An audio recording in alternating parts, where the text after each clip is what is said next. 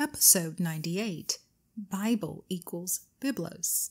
Britannica.com states, Byblos, modern Jabal, also spelled Jabal or Jabal, biblical Jabal, ancient seaport, the site of which is located on the coast of the Mediterranean Sea, about 20 miles north of the modern city of Beirut, Lebanon.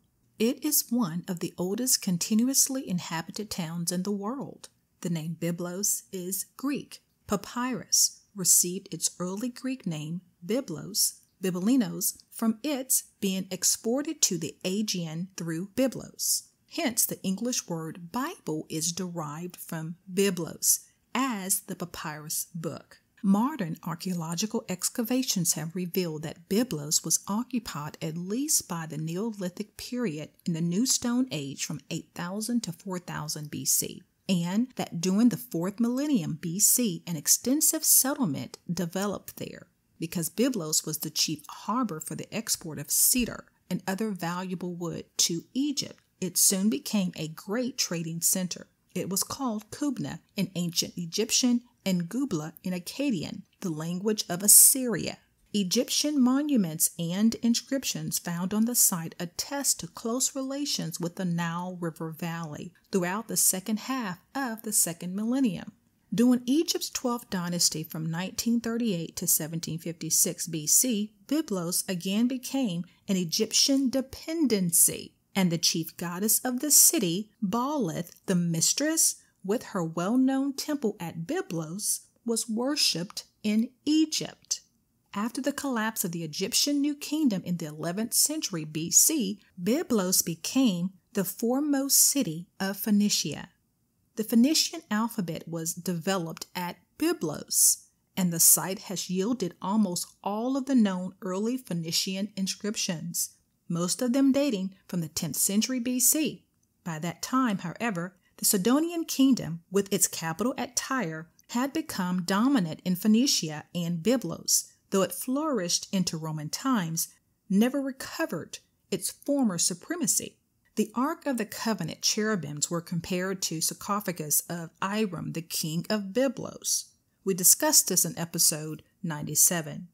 LebanonUntraveled.com states, King Hiram ruled one of the greatest cities, Byblos, from where comes the word Bible, known as Jabal in the Holy Book. This ancient city was part of Phoenicia and is today located on the Lebanese coast. Here is King Hiram's coffin with the 2 cherubims. The Ark of the Covenant had the 2 cherubims, which was all from Egypt. We note that the Smith's Bible Dictionary is at the Library of Congress online. The Egyptian reference is still in the picture, but not in the description. We're also in the Library of Congress to review the Codex Gigas. This is the Devil's Bible on display. The Codex Gigas, or Devil's Bible, is a large 13th century manuscript from Bohemia, one of the historical Czech lands. Renowned for its size and its striking full-page rendition of the devil found on page 577. It contains a number of parts, the Old and New Testaments, 2 works of Josephus Flavius, Isidore of Seville's etymologies, the standard textbooks for teaching medicine in the Middle Ages, known as the Art of Medicine, the 12th century Chronicle of the Bohemians of Cosmas of Prague, and a calendar. The Art of Medicine symbol, Caticus medical symbol, Chrome, is the symbol or associated with medicine and healthcare, such as doctors or hospitals. It's a staff with 2 snakes coiled around it. At the National Library of Sweden, the Codex Gigas is on display, and a picture of Satan is on one of the pages. According to a legend, a monk who broke his vows was sentenced to be walled up alive. He begged for clemency, promised to write a book that included all human knowledge in just one night. At midnight, he realized he would never succeed in his task, so he prayed to the fallen angel Lucifer to help him. The devil delivered, so the monk drew the devil's portrait on page 577 of his manuscript in gratitude. In reality, one monk did write the entire book, but it took him approximately 25 to 30 years to complete it. The oversized book was initially kept at a monastery in Bohemia, now the Czech Republic, but it was stolen by the Swedes during the 30 Years' War and taken to Stockholm as war booty in 1649. Now the book is housed at the National Library of Sweden. The white leather volume adorned with fancy gigas is about 3 feet tall and weighs a staggering 165 pounds. To protect this 800-year-old book from the damages of air and light, it's kept at a climate-controlled case. Okay, so this little dude created the Codex Gigas and included the Old and the New Testament, as well as the art of medicine and other things. Wordsrated.com states, on average, there are 100 million Bibles printed each year. It's projected that there are more than 6 billion Bibles currently in print, 140% more than the estimated 2.5 billion copies in print as of 1975. The number of Bibles sold on average has more than doubled in the U.S. since 1950, with 20 million Bibles sold each year, 1.7 million Bibles sold each month, 385,000 sold each week, 55,000 sold every day, 2,300 sold per hour, 38 Bibles sold per minute, and 6 Bibles sold every 10 seconds. Now let's do some math. If we have 20 million Bibles sold each year, and let's say our average is $20 a Bible, and we know Bibles can run from 50 to 100 plus per each Bible. So from 1975 through 2022, that's about 47 years. 47 years times 400 million a year is a total of $18.8 billion in revenue sales for Bibles.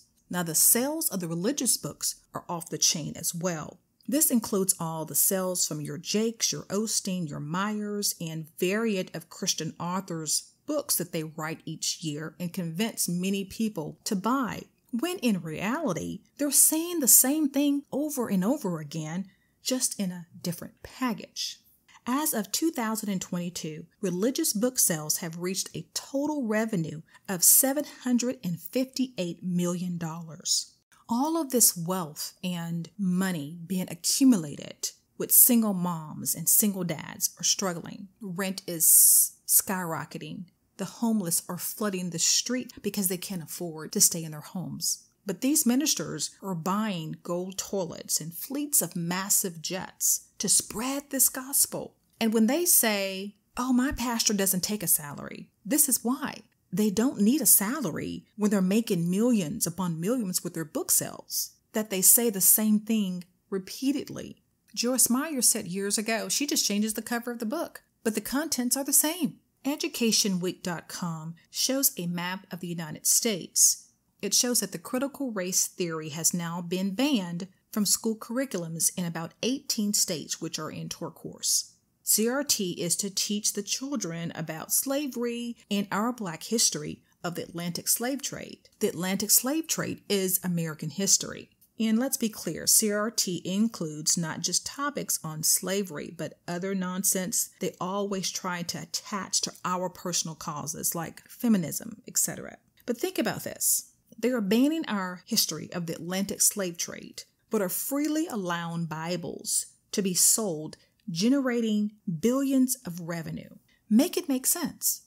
If the Bible actually had our true history in it, would they allow it to be sold as such? Just asking a question. Personally, I don't think so. This deception runs deep, y'all. OrthodoxChristianity.com states, Ethiopian Bible is oldest and most complete on earth. Okay. They say the devil is in the details, and let's see why. World's first illustrated Christian Bible discovered at Ethiopian monastery. The world's earliest illustrated Christian book has been saved by a British charity, which located it at a remote Ethiopian monastery. They always conveniently find stuff. The incredible Garima Gospels are named after a monk who arrived in the African country in the 5th century and is said to have copied them out in just one day. Beautifully illustrated, the colors are still vivid, and thanks to the Ethiopian Heritage Fund, have been conserved. Abba Garima arrived from Constantinople in 494 AD, and legend has it he was able to copy the Gospels in a day because God delayed the sun from setting. Really. Christianity was introduced to Ethiopia in the 4th century. Let's not forget, Ethiopia was overtaken by Italy in 1935. The Italo-Ethiopian War in 1935-36, an armed conflict occurred that resulted in Ethiopia's subjection to Italian rule. BBC.com says, Ethiopia is Africa's oldest independent country and its second largest in terms of population. Apart from a 5-year occupation by Mussolini's Italy, it has never been colonized. How is that plausible that you can contradict yourself in the same sentence and it's okay? Mussolini took over the country for 5 years. Therefore, it was colonized. Professor Sulachana Asir-Thalton, researcher of Alexander the Great, writes in her paper, The Alexander Romance Tradition from Egypt to Ethiopia. Among the very many tentacles of the Alexander Romance tradition is an Ethiopian tradition represented by a set of 7 texts written in Ge'ez, a Semitic language that was the lingua franca of medieval Ethiopia and is still used today in Ethiopian Orthodox liturgy. And we see the Semitic language is on our timeline. These texts appear in the manuscripts dating from the 17th to the 19th centuries and were translated into English in 1896 by Sir Ernest Budge. This paper asks why the figure of Alexander the Great attracted Ethiopian writers and translators from the medieval period. The historical Alexander had not visited Ethiopia, and the word itself appears only twice in the corpus. The texts do, however, show an interest in another African country, Egypt, and in particular, the city of Alexandria with the medieval Ethiopia has strong religious ties. In his recent study of the most important Ethiopic Alexander text, the Ethiopic Alexander Romance, or Zena Eskinder, History of Alexander the Great, Peter Kortar points to the dependence of Ethiopic literature from the 13th century onwards on the Christian Arabic literature of the Coptic Church in Egypt, as well as to the particularly religious image of Alexander found in the Ethiopic literature. Ethiopia was colonized, and research states that Alexander the Great's colonization in Alexandria, Egypt, did make its way to Ethiopia. And personally, Alexander probably went to Ethiopia. Let's look at the manuscripts of the Bible. JesusFilm.org states that by comparison, the Old Testament manuscript authority of some 17,000 manuscripts is beyond impressive. 17,000 manuscripts. Institute for Creation and Research.com states the New Testament was written in 1st century AD. There are some 25,000 early manuscripts in existence, almost 6,000 of which, many being only recognizable fragments, are Greek texts, and the others being early translations of the Greek New Testament. Okay? TheCollegechurch.org illustrates an ancient manuscript comparison chart. When we talk about manuscripts, these are supposedly physical copies, whether it's on paper, on a brick, or whatever. And you see the numbers on the chart are all over the place. And the authors of these manuscripts is another story. But some of these cats we've already talked about in the History of the Christian Church series. HoustonChristianUniversity.edu states, a manuscript is a handwritten document. The word has its origin in Latin manu for hand and scriptum written. there are approximately 5,800 Greek manuscripts of the New Testament. In addition, there are 10,000 Latin manuscripts and 9,300 manuscripts in other languages.